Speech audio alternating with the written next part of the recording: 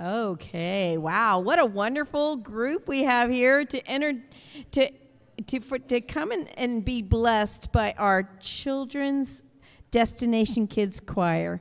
Miss Christy and Miss Carol have been working hard with these children, and you are going to be blessed. So thank you for coming, and thank you, boys and girls, for being courteous and watching in a wonderful way tonight. These children that have prepared something special for you.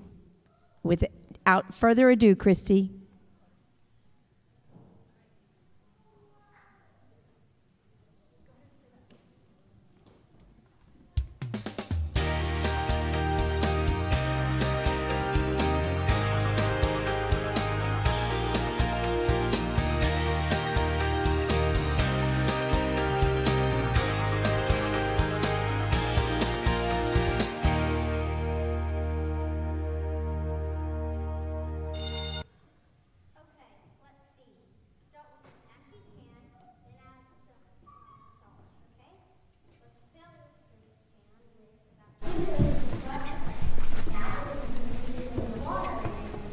Beaker, what are you doing in here working? Did you forget that today is the party? He probably isn't even aware it's December, so tell us, Einstein, what are you working on today? Analyzing the effect cold has on water. If I can save you some time, it's called ice. Ha, ha, ha. If you really want to know, in preparation for our impending Yuletide festivities, translation, our Christmas party, as I was saying, I've discovered the formula for manufacturing a reasonable facsimile of manufactured snow. It should provide a suitable replication of winter atmospheric conditions. Translation, he's making fake snow as a decoration for our Christmas party. That's great, Beaker. Where'd you learn to do that? Well, it's not really that big a deal. After all, snow is only frozen precipitation in a form of translucent hexagonal ice crystals that fall in soft white flakes. I just thought I'd make it feel more like Christmas in here. Yeah, that's exactly what I was thinking. Translucent hexagonal ice crystals. Okay, enough of this science lecture. We've got a party to get ready for.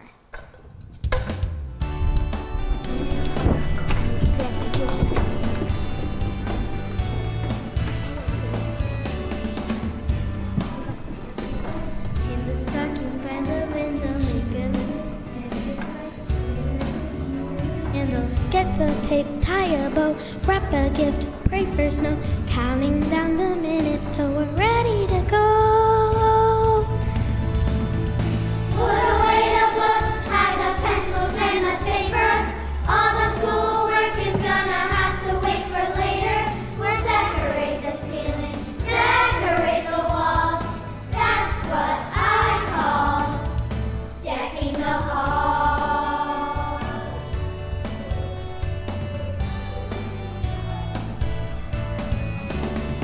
Get the red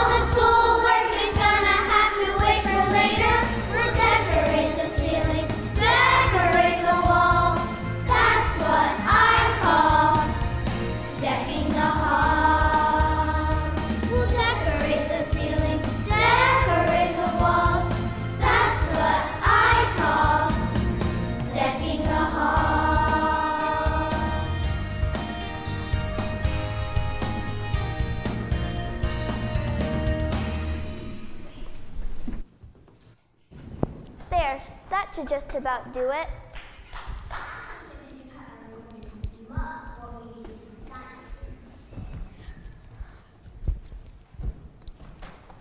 Well, he might not exactly love it, but I do think he'll be surprised. I guess we could have at least asked him to help. Are you serious? He would have had us using Bunsen burners for candles and given us a quiz on cloud patterns in winter weather. I'm looking. Let me get this straight. We have a cardboard fireplace, a plastic wreath, an artificial tree, and fake snow. Yep, nothing says real Christmas like fake decorations. Hey, speaking of fake snow, how is we coming over there, Beaker? Almost there. The resolution has begun to crystallize, and we should be close to turning on the Christmas lights. Did anyone check them to make sure they still work before we went to all the trouble putting them on the tree? Well, I didn't try them, but I just feel certain that they're going to work. Should we wait for Mr. Cutler? No, let's go ahead and do it. Savannah, you get the honors. Can we get a drum roll, please?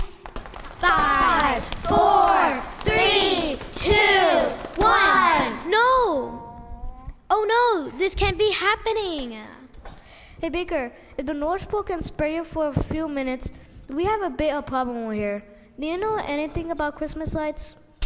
only that they are based on a closed electrical circuit that is connected so that the current passes through each circuit element in turn without branching off. No, not that. Do you know how to fix them? Everyone knows there's gotta be lights before there can be Christmas.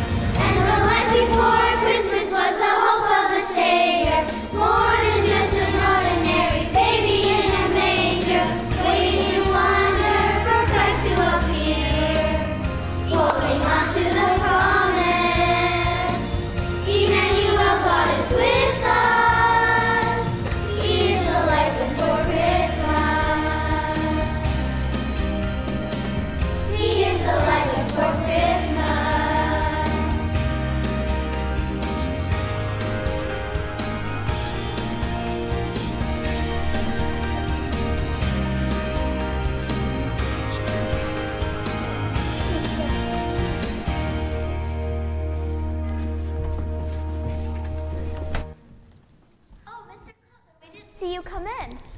It's quite all right. When you asked to have a Christmas party here, I had no idea you'd go through this much trouble. It really wasn't any trouble. At least until we figured out that the lights did not work. Wait, that's not supposed to be on yet. Oh, there. That should solve the. That should resolve the situation. Don't ask him how he fixed it. I'm afraid he'll just tell us. All I did was extract the bulbs to test their resistance. I think he means he took them out until he found the bad one. Well, however, you did, Peeker. Thank you very much. Hey, I know we're getting ready for a party here, but does anyone I would hate for him to miss out on a chance to learn something. Well, so does anyone know the story of light? Are you referring to Isaac Newton's speculation on matter and light? Beaker! If you really want to know where the story of light began, then you can read about it in the first chapter of the Bible. The first thing God did when he got ready to create was turn on some light. There must have been a pretty big light switch. Well, actually, all he had to do was say, "Let there be light," and there was light.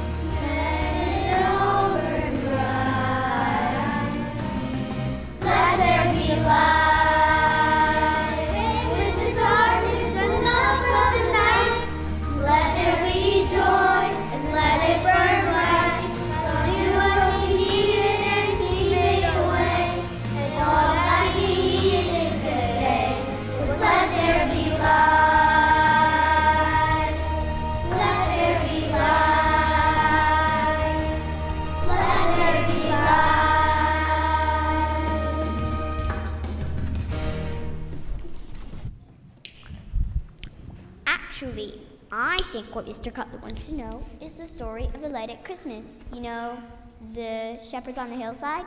Well, you're getting closer. Closer to finally started the party? We got all afternoon for the party. Let's talk about this for a few minutes.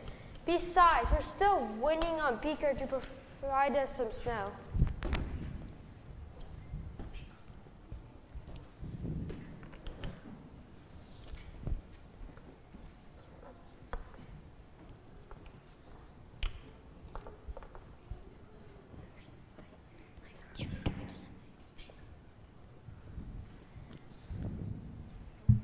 I know there are some shepherd men in the nativity set, but what do they have to do with light? It's more about what light had to do with them. That's right, Jules. It was the middle of the night when the lights came to some shepherds on the hillside where they were watching their sheep. The Bible says, an angel of the Lord stood before them, and the glory of the Lord shined around them, and they were terrified. But the angel said, "Do not be afraid, for see, I am bringing good news of great joy for all the people." Translation? I didn't even say anything, Todd. I know, this time I'm the one that needs a translation. No wonder the shepherds were scared. If I had seen something like that, I had done a little dance myself. Shepherds in the field, it was just another night. They were watching their sheep underneath the moonlight. Everything changed right before their eyes when the glory of the Lord filled the skies. And I know they were scared. We can't blame them, but there's just one thing that I keep wondering. Shepherds eat sheds in the middle of the night to cover their eyes from the light so bright. Did they turn their heads? Did they want to run away? You know, I really want to know, did the shepherds eat shades?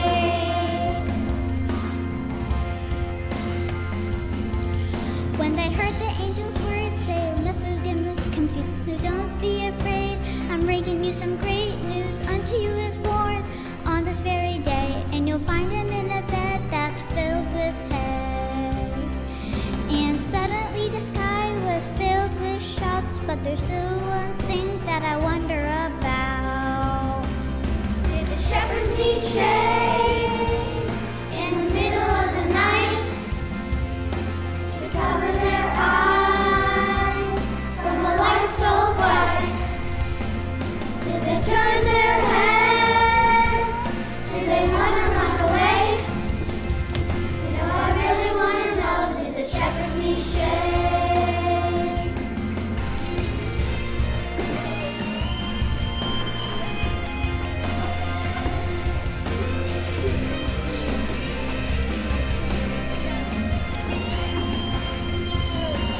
Shepherds need shades in the middle of the night to cover their eyes from the light so bright. Did they turn their heads? Did they want to run away? You know, I really want to know, did the shepherds need shades? You know, I really want to know, did the shepherds need shades? You know, I really want to know, did the shepherds need shades?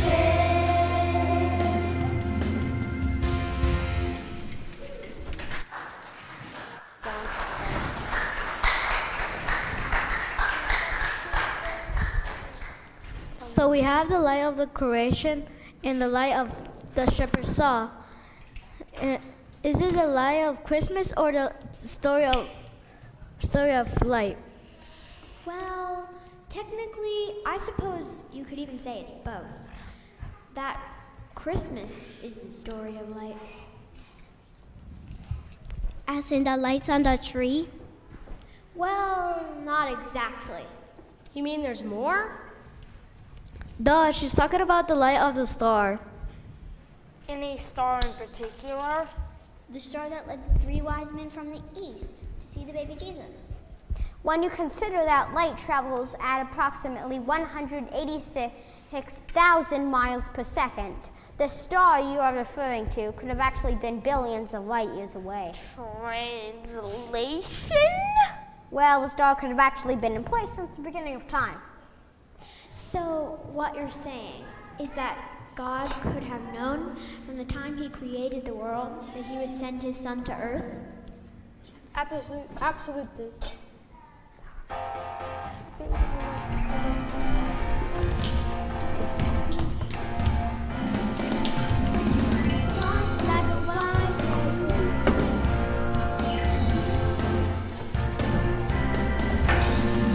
Walk like a wise man all the way to Bethlehem. The only thing we got is the stars to lead us. We're not gonna stop till we see the baby Jesus. Oh,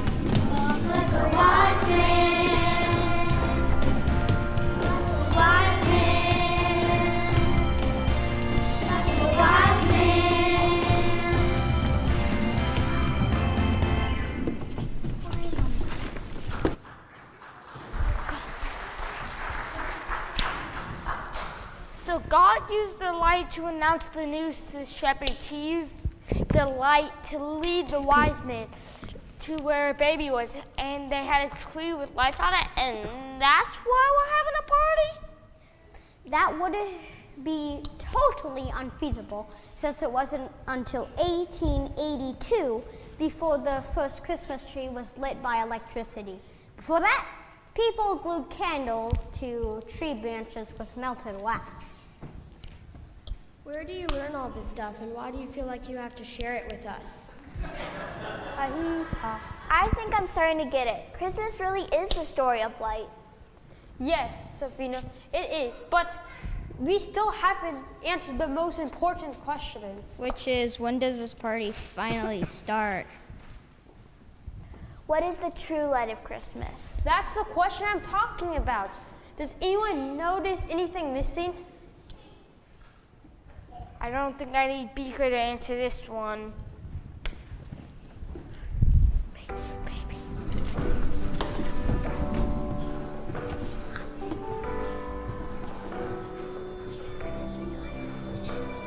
There's a star in the darkness that's shining so bright. Fire in the fireplace, warming the night.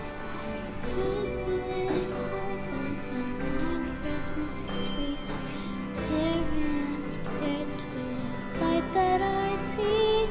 From one to another, from Jesus to me, down through the ages to this Christmas Eve. Love lit a candle on Bethlehem night. I can see the light.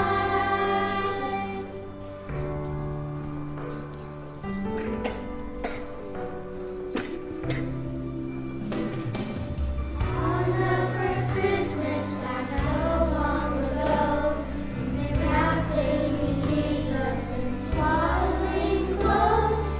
I wasn't there still, I know in my heart, life has been reached right where we are. From one to another, from Jesus to me, down through the ages to this Christmas Eve. Love lit a candle on Bethlehem night, and I can see the light.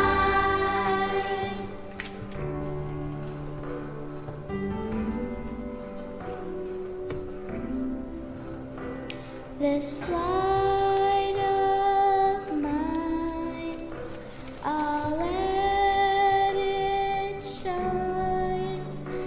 This light of mine, I'll let it shine. This one to another, from Jesus to me, I'll let it to this Christmas Eve. This love lit a candle on Bethlehem night, and I can see the light. From one to another, from Jesus to me, down through the ages to this Christmas Eve. Love lit a candle on Bethlehem night, and I can see the light. Love lit a candle on Bethlehem night, and I can see the light.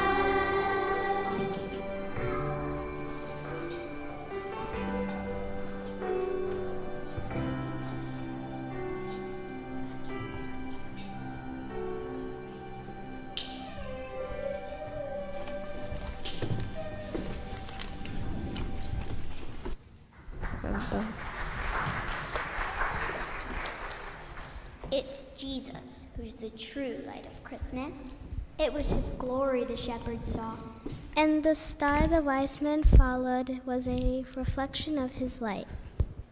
Yes, from the very beginning of time, God so loved the world that he knew he would send us his only son, long before the night in Bethlehem. God already knew he would send the light of the world for each of us. I have it. What exactly do you have? The proper vapor, which composed primarily of water. Todd? He means let the party begin.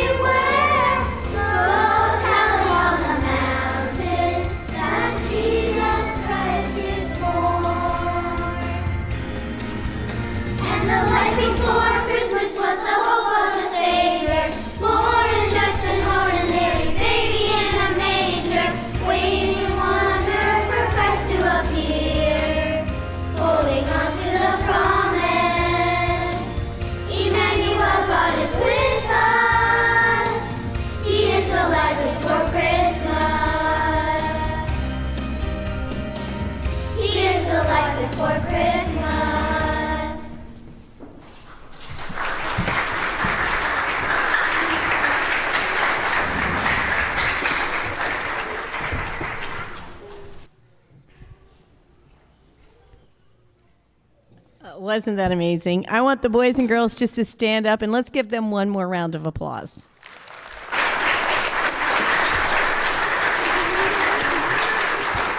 You may be seated.